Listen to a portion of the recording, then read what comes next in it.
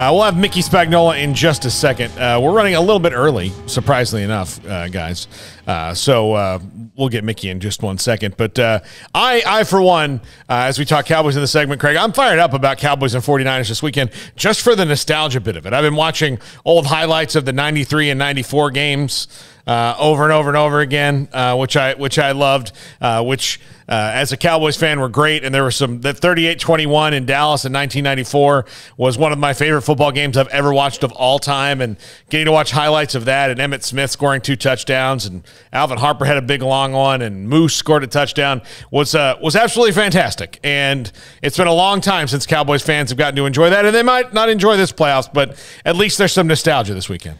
Yeah, there's nostalgia. I'm not a Cowboys fan, so I mean, like all that stuff that you just ripped off there, and it's personal and like a feel good thing. I mean, that's not that for me, but I know what it meant to a lot of people because I grew up in the middle of it, and yeah, those are some great memories. They're also 40 years old at this point, or 30 years old at this point, and. No, wait, where are we? About 25 years? 25. Okay, yeah. Sorry, I'm getting ahead of myself. Here's the thing. It can rent a car now without it can do anything legally, basically. Yeah. But yeah, 25 years since reaching the mountaintop. And, it's a team that looks well-equipped to maybe get to that mountaintop once again, or at least have an opportunity to be in the mix. They're in it by just being in the playoffs, but it doesn't matter if you just show up and lose to San Francisco right away. That would be a massive disappointment. So, I was kind of talking to, I guess it was Machota yesterday or whatever, and asking him about the buzz leading into this game, and it certainly does have a different feel to it. I mean, that's for sure. It certainly does feel like there's fans anxiously awaiting this one in a different kind of way from maybe some of the other previous playoff contests, because I think they know this team is pretty dadgum talented and pretty dadgum good. And, whatever version shows up, if it's the good version that we've seen at times, many times this year, then, yeah, they're going to be right there in the thick of things for that NFC race. So, yeah, very exciting. And you mentioned that nostalgia part of it, and that will be cool. It's not quite Charles Haley and Jerry Rice and Deion Sanders and Aikman, Irvin, Emmett, and all those guys, but it's a pretty good litany of stars, and 2 clubs who obviously want to win this weekend. So, it should be a lot of fun. Yeah.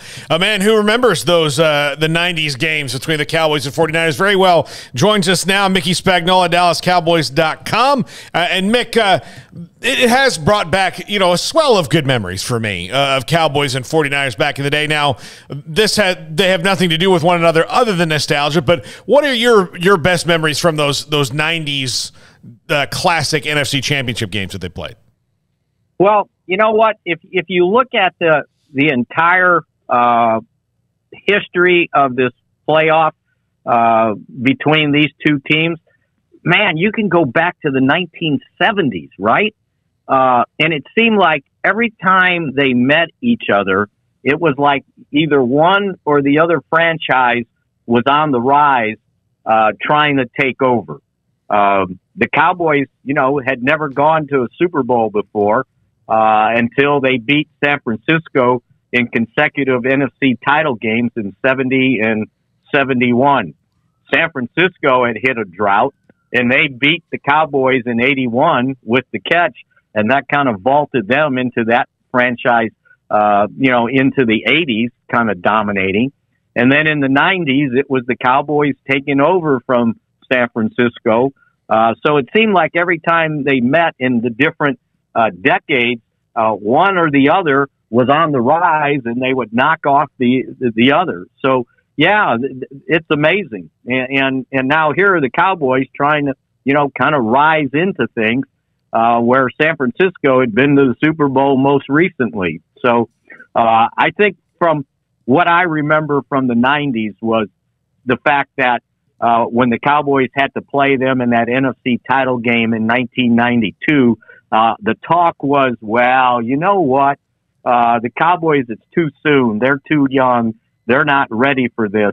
And, when you looked at the game, I could just remember saying, you know what? They might not be too young. They're pretty darn good. And they had gone 13-3 that year. So, I think I remember probably that one the most. And then maybe the one in 94 that they lost to San Francisco in the title game. The thing that really stuck out was they turned the ball over the first 3 times in that 94 NFC title game, and fell behind 21-0. And they came back and they fought. And I learned about the heart of a champion in that game. And even though it was the final minute and they had no shot, I can just remember seeing Aikman firing for the end zone, trying, one more time in vain to try to score to get that game even closer. Mickey, the Cowboys have had a handful of appearances over the last decade in the playoffs, and managed to have a couple of wins there. But I don't know, it just seems like the buzz heading into this postseason is a little bit different because of this team's makeup and because of the star power and because of just it seems like the belief. I know fans, there's a lot of nervous energy because until they actually go win, you never quite know, and they've been disappointed before. But what kind of a buzz do you sense this week? Is it any different maybe than some of the more recent playoff appearances? Well, if you look at it, Craig, there was a lot of buzz in 2016, right? Mm-hmm. All these rookies, and they were 13-3, and Dak had taken over for Tony Romo, and and they came pretty close. Unfortunately, it was Green Bay getting in the way again. If you look at 2014. They went to Green Bay, and looked like they were going to win that game. There was a lot of buzz. They had already won one playoff game. And then we saw the no catch game, and so, yeah. And even going back to 2007, I mean, they were the talk of the league. They were 13-3.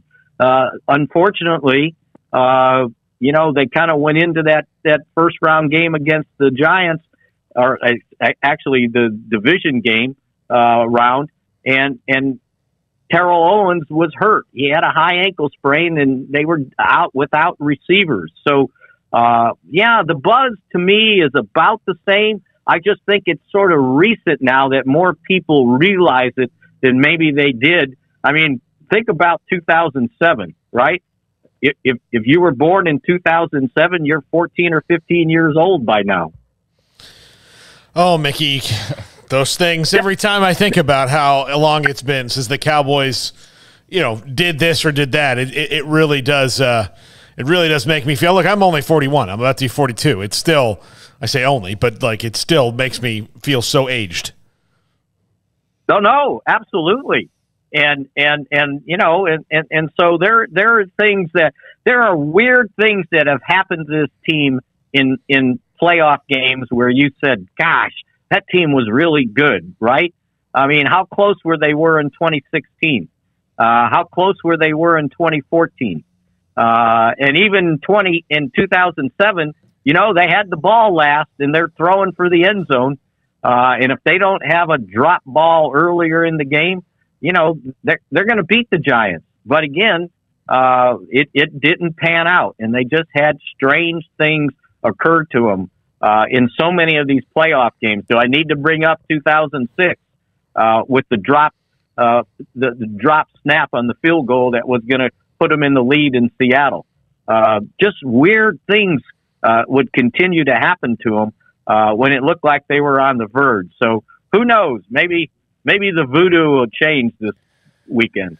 So, Mickey, a thrilling way for the 49ers to reach this point, the Week 18 contest with the Rams. Deebo Samuel is an absolute man-child. I mean, when you're looking at the 49ers, how they're coming in, what they look like, what's sort of your scouting report and how they match up with the Cowboys?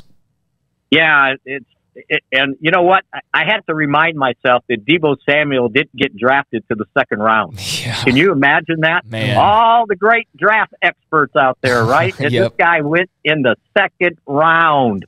I think this game comes down to the guys up front, both offensive lines and both defensive lines. That's where this game's going to be won or lost. I think the Cowboys' offensive line has to be able to do business running the ball a little bit to make them respect the run. So not all they're not doing is getting their defensive ends coming after Dak Prescott. And then on the other side of the ball, the Cowboys defensive front has to stop their running game. They want to load up, be physical, and run the football, and then just throw when they have to with Jimmy Garoppolo with that sprained thumb, right, on his right hand. So I think the guys up front that there is all we can talk about all the stars, about the versatility of both offenses, but those guys up front, and I know that I don't know if that sounds like a cliche or not or old time football, but they're going to have a lot of say in what happens in this game, both offensive lines. Well, and it looks like Trent Williams is going to be back too. So that's going to make it, even with all the Cowboys defense with Micah Parsons, everybody coming back, throwing Trent Williams in the mix there makes it that much harder to get back to Jimmy Garoppolo when they do pass. Well, yeah, I agree, but I would imagine he must have done a pretty good job run blocking for them to run the ball the way they have. You know, and the other thing I looked at, if you look at their offensive line, 4 of the 5 starters, so the combined games of 4 of the starters, they only missed 2 starts. So they've been pretty consistent up front. All they lost was McGlinchey, the offensive tackle, halfway through the season. I think he had a torn quad, and he missed like the last 8-9 games. But other than that, they only had missed 2 other games, and one of them was this last week with Trent Williams. So their continuity up front has been rather amazing compared to what the Cowboys have gone through. You know, they've lost 18 starts to their offensive line. So again, this offensive line, if they can get into a amount of continuity, and it's looked like at this point they're as healthy as they've been all season long, maybe that makes a difference. And it looks, Mickey, the last couple of weeks, at least when Zeke Elliott gets loose, that he's feeling pretty good. And if they can get him going again, that maybe brings back the offense that we saw for the first 6-7 weeks of the season. No, absolutely. And you know, that's on the offensive line. I mean, he's been running hard.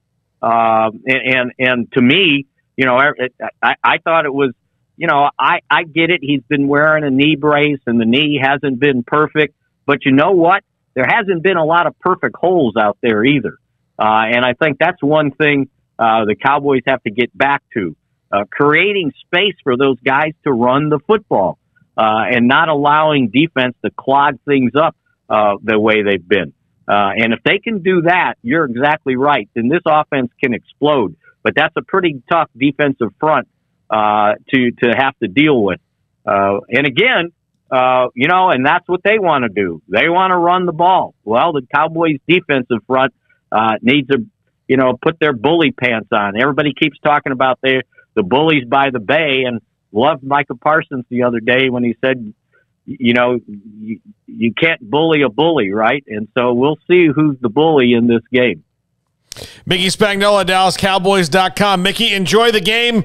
I hope I don't get too nostalgic during it, and I hope that we can actually see maybe a second playoff game. That'd be fun. That would be amazing, right? Yeah, get past that first one and actually get a second one for a change. Yeah, I don't even know if I can do the math on that. That's just something I haven't seen in a long time. All right, Mickey, enjoy the game this weekend. Thanks for hopping on. Okay, good to be with you guys. Mickey Spagnola, DallasCowboys.com with us when we come back.